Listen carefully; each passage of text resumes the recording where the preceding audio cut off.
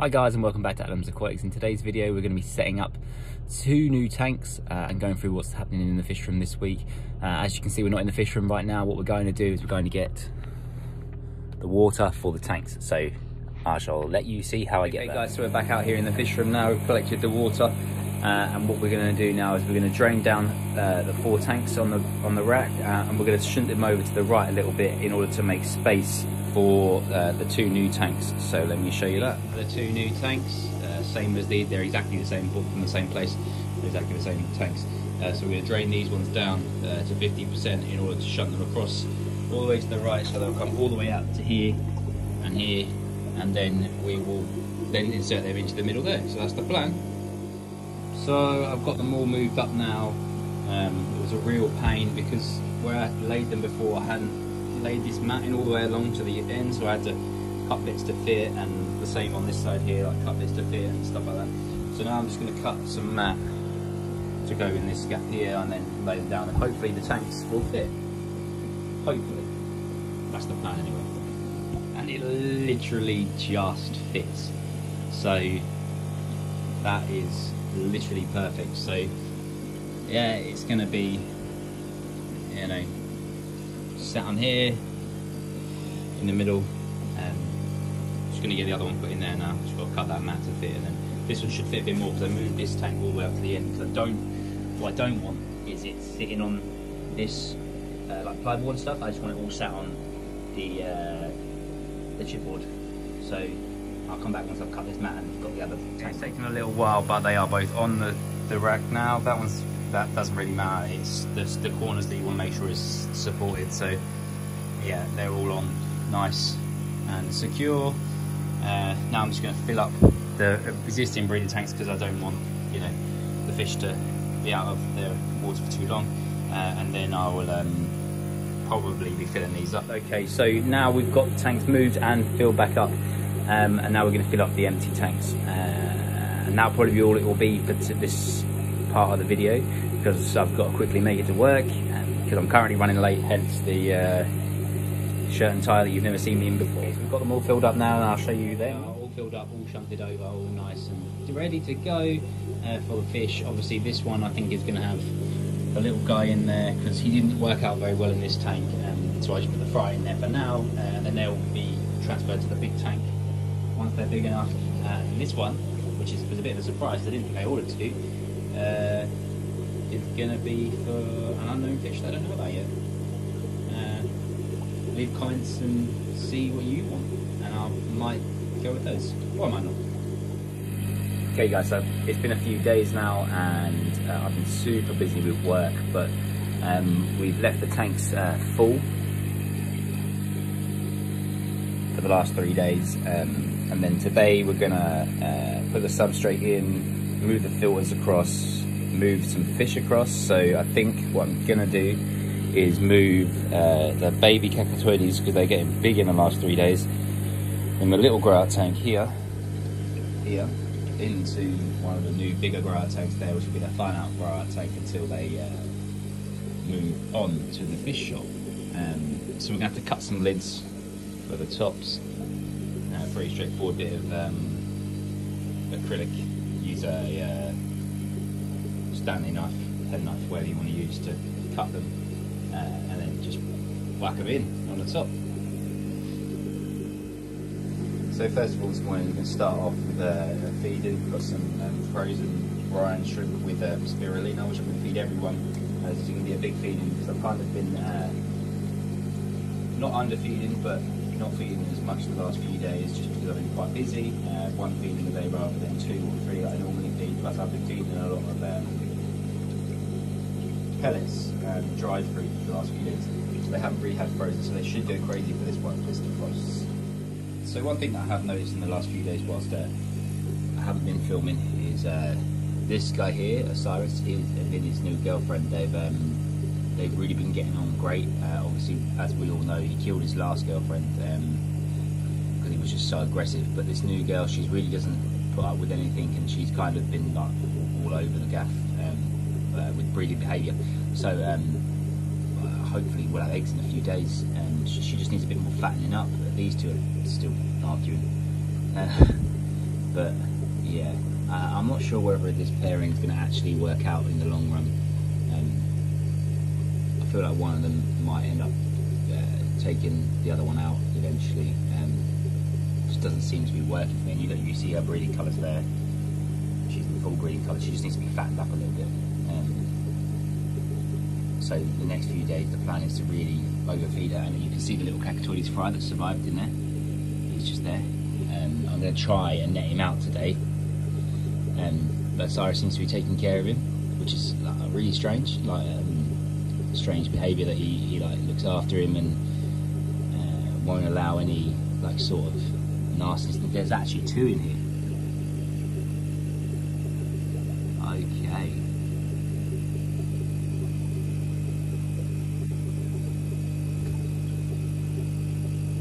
There we go.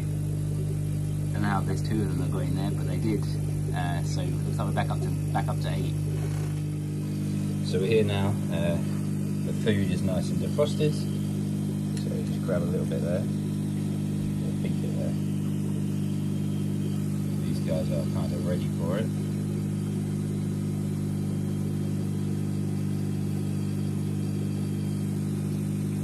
Everyone like kind of swarms it, ready to eat. Put a little bit more in for them because there's quite a lot of fish in that tank.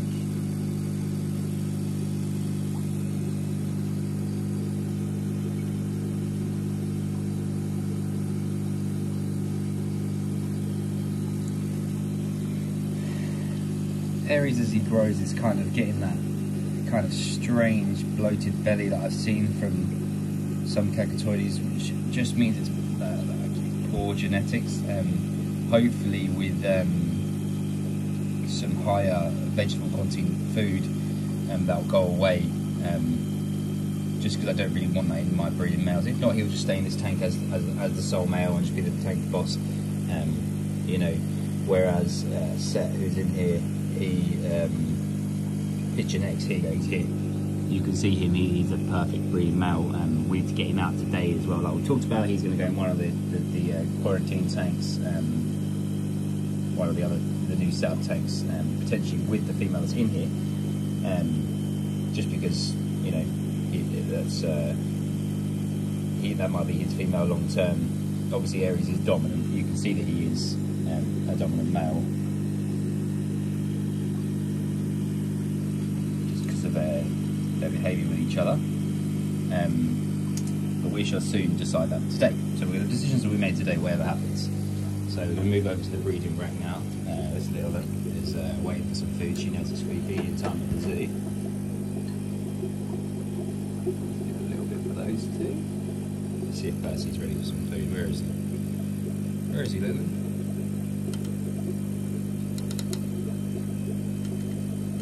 He's normally quite active to the food, so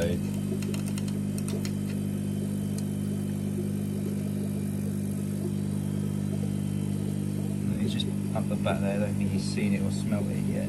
So, oh, here we go, here we go, here we go. Oh, oh, oh, food in the tank, food in the tank, food in the tank. Oi.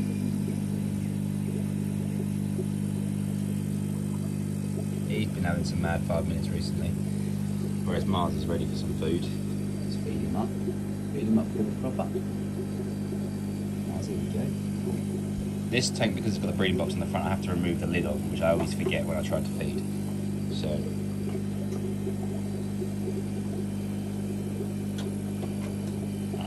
lift that up a little bit. There we go. Alright. He's ready for some. Here we go. He knows what time it is. He knows.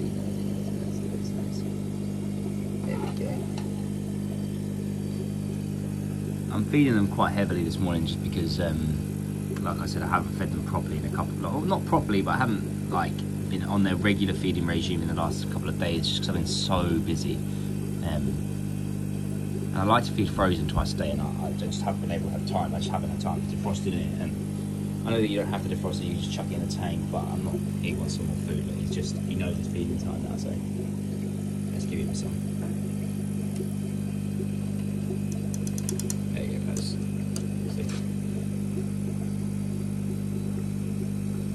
He loves it. He's getting massive as well. Look how big he's getting. He's getting huge. And what I really like, I'm so proud of is that I've got the diet so you know, histogrammas can be prone to bloat, which means that they get like bloated stomachs and stuff like that. But none of mine have, because I really try and pride myself on their diet and keeping it nice and like accurate to what they would eat, kind of, you know, vegetable, you know, actual meat and stuff like that. So again, Kaya's pretty active to the Will, not so much because of his bad eye, because she yapped him up. But Kaya's very active to the food, so when I put some food in here, it's going to go absolutely lunatic.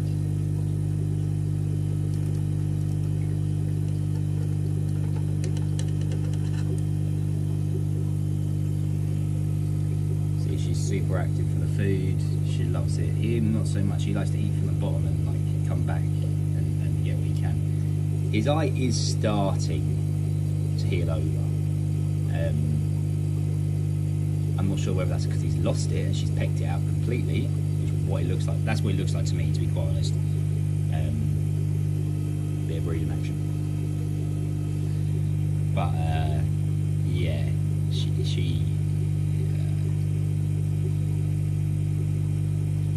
she's just too aggressive for him. He's lived his life, like the first year of his life when he was in the community tank that I had elsewhere. He was dominated by Apollo, you know, and so was his brother Rowan. You know, they were just subdominant males in a tank that, you know. Whereas now he's the dominant male in the tank. I don't really think he knows how to be the dominant male in the tank, if that makes sense. He's never been that way. We shall see, though. You know, I need to give it a little while longer. He seems to be okay. So let's move on. Alright, these guys here. Give it a little tap so that they know there's some food coming, because this tank's got a bit low flow at the moment. So I'm going to be adding an air stone today as well, just because I put this stupid check valve in. Because I cut the valves obviously to put the, when I had the breeding box on this tank here. So let's see if we can get them some food here. Oh, he's seen it. Here he comes. Ooh.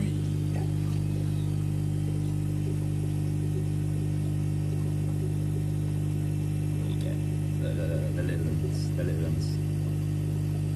They have to hide in this tank because I told you, he's a super aggressive fish. Which I find to be great for breeding, because he is going to make great fry. They're going to be fantastic. Especially with her shape, like she's got really great shape, which I'm really like kind of proud of. Let's see, she's got straight into that pot. So it's a good choice by me when I was selecting my female from the shop, if I do say so myself. Whereas he's like, you know, he came from the breeder, and he's the only one to survive. You know, I think he's going to do great things. I just got to get her to a position where she's ready. Like, she's not fat enough now. Look, if you look at her compared to Venus, which when she's ready to breed, she's not fat enough, like, at all. But she's ready. You look at her coloration. She's got the coloration is there. It's just that she's not fat enough yet. So I've got to feed her up. All right. The last bit of feeding we've got to do is Apollo. Because this poor little lad, or big lad, however you see, there he is. He's hungry. He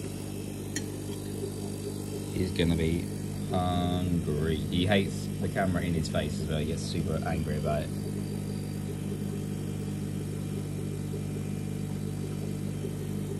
There we go, straight to the food. Him, on the other hand, he loves getting straight to the food, and I put a lot in his tank. I always do, because he'll hoover it up throughout the day. Like, he will just constantly graze on the food in the tank, and I never ever, this tank, like, touch wood,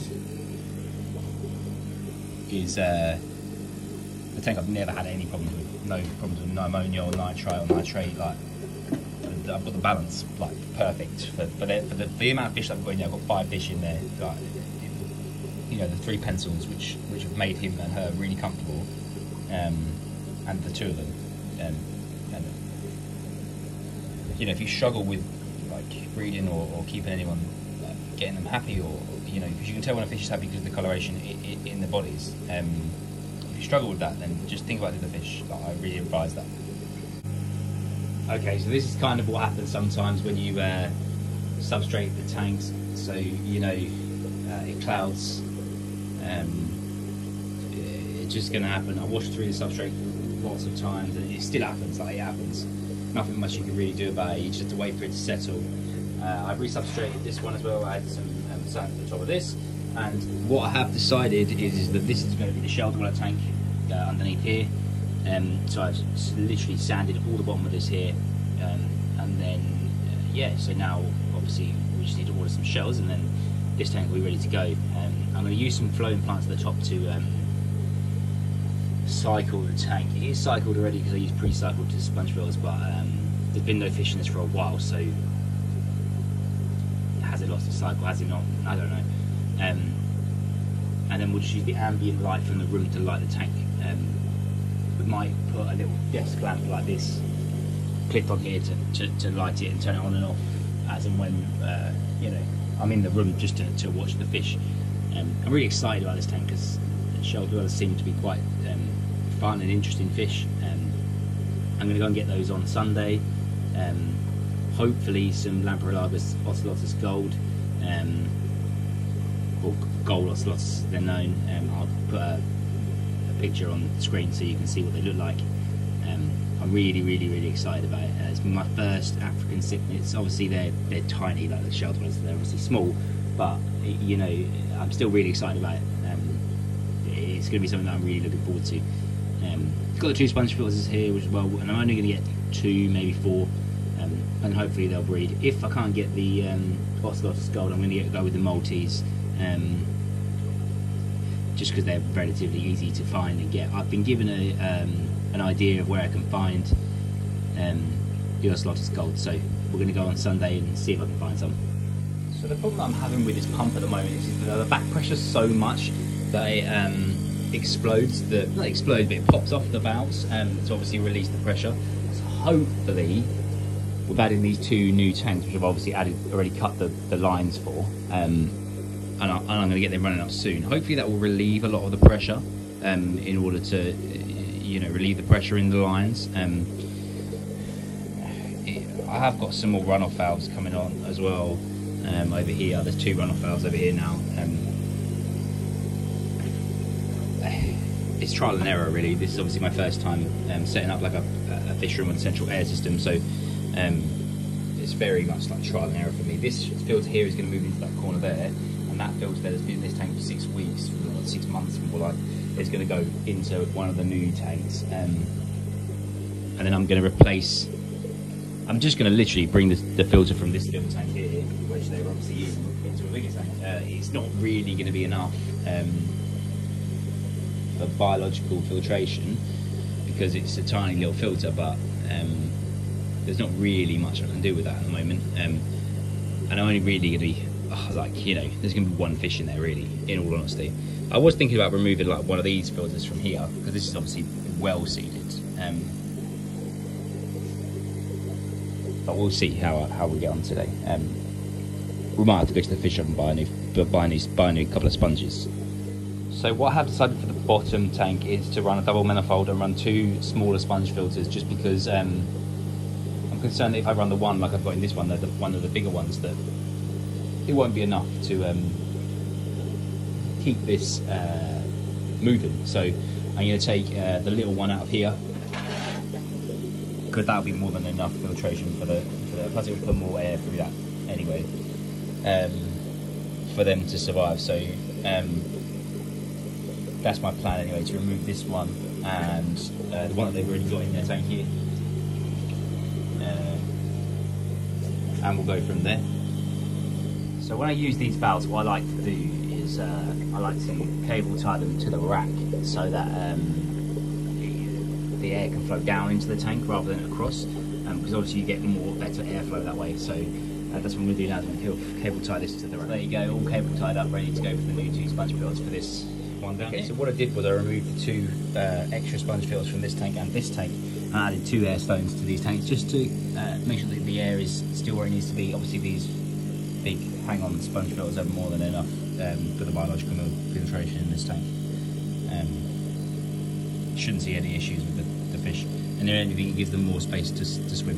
So, you know, when you're moving fish, there's always that anxiety that they're gonna, you know, not make it. So just make it as easy as possible. Make sure the temperatures are the same, and the pH is the same, and the KH is the same, and then hopefully it will all go okay. So we're just in the process of, we've just put the sponge filters in to the new tanks, so they're kind of clearing up now.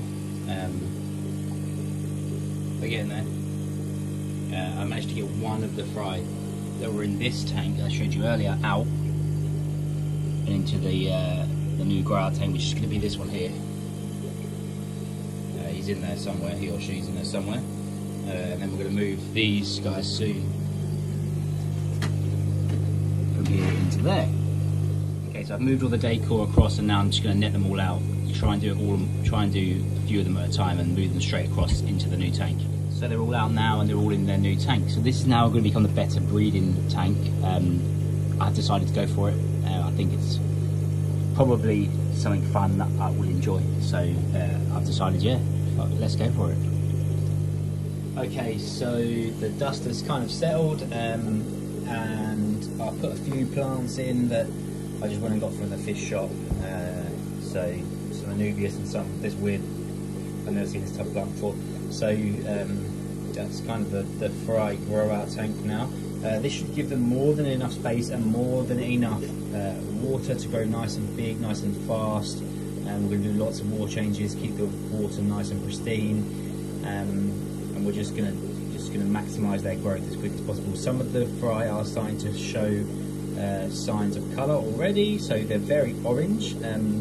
So I think they're going to be more of an orange flash, like their mum, as opposed to the double red that their dad is. And what is great is that none of them are showing the deformities that their dad shows around their underside, obviously, because Apollo's kind of got like a funky gill, not gill, but like he's got some funk going on with him. So, but they're not showing any of it, which is great. Down here in the lower tank, we decided to move both the male and the female Apistogramma cacatoides triple red out of the grow out tank, the main display tank, sorry. They're very, very, very stressed out at the moment. So he's just there, I don't know if you can see him. They've been showing breeding action at the same time as being really stressed out. So, and this is obviously double filtered like we talked about. One sponge filter here, one sponge filter at the back, the small sponge filters. And we put loads of plants in here to kind of chill them out a little bit. And I'm going to try and steal some floating plants from another tank to kind of diffuse the light a little bit and settle them in. I was thinking about getting some pencilfish like I have done for Apollo and Aphrodite, but we're not quite. I don't think we need to at this present moment in time, so we're going to just go with what we've got at the moment and see what happens. So yeah, and then obviously we've re-substrated this tank, which I think makes it look a lot better. There's this light kind of clay sandy substrate. I still hate this tank. It needs to have something done to it. I'm not quite sure what. But yeah, I really don't like it, and I also really don't like this cube at the moment either. Not really keen on them. To be honest with you, if I could go back in time and change my mind on some of the selections of the fish, I might have, because I really enjoy the dwarf cichlids. That's what I really enjoy, and that's something that I really want to focus on going forward. So like I've said before, I'm not really keen on the pea puffers. They're great, they're fun, they really are something to really enjoy, but it's just not something that I enjoy doing. Whereas like these little guys in here and these guys and the rams, I really enjoy taking care of them. I really enjoy raising them up. It's something that I really enjoy. So that's something that I might do differently going forward, because I could have lots of different types of Apistogramma, and I could be known for, you know, breeding like pistos in like southeast England water, which is obviously hard water, and they're obviously soft water fish. So you know, that's something that I'm really trying to do is to acclimatise these guys to our tap water, so that other individuals don't have to do the work that I do with the RM water. They can just keep them in our natural water. And obviously that's what these guys here are, in our natural tap water, and they're doing fine. They're growing nice and quickly, and they're perfect. So yeah. Okay guys, so let's just recap what we've done in today's vlog style video. So basically we've set up 2 new tanks, and we've moved some fish around, and we've fed the tanks. We've looked at what the future plans are. Obviously now the display tank is quite empty. Well, 2 of the fish is 2 fish lighter, so potentially we're going to be looking at what we can add to the display tank to kind of give it a bit more style, a bit more pop. Obviously it will be a dwarf cichlid of some sort. I'm going to have to get on with Aries the second, because he's obviously lives in that tank at the moment. Yeah, we decided plans for the 80 litre or 20 gallon tank, which will be obviously the shell dwellers, which will be coming to a video soon. We'll be going to pick those up on Sunday, hopefully. We planted the new tanks. So if you've liked this video, make sure you like and subscribe, and I shall see you next time. I'm not quite sure what the next video will be, so we'll just take it from here and see what happens. See you next time.